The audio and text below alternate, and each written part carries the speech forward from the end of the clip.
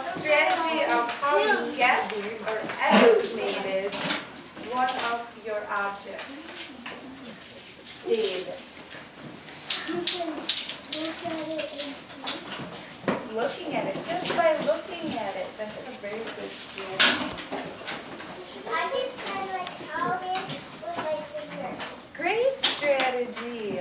So you knew that a cube was about this big, so you just kind of like, very good. Okay, raise your hand if you have a strategy, Kyle. I put the black on the milk carton, and my black is sticking up.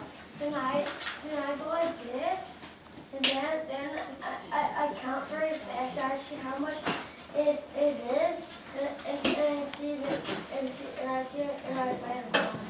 Oh, good thinking. Great.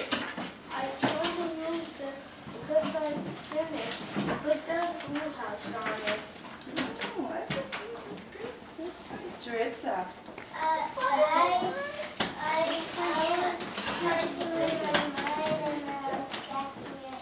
Very good. She was counting in her mind. Bethany, I'm calling you when you are seated in your seat. Yes, Bethany.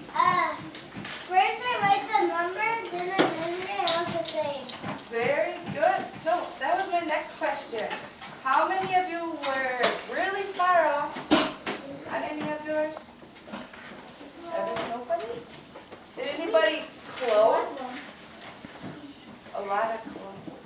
Anybody exactly right on? One of them. I Very got all good. 9. So if we estimate, does that mean that is the actual measurement or length? Could it be? No. It could be, but it does not have to be, right? It's a guess. It's a very good guess.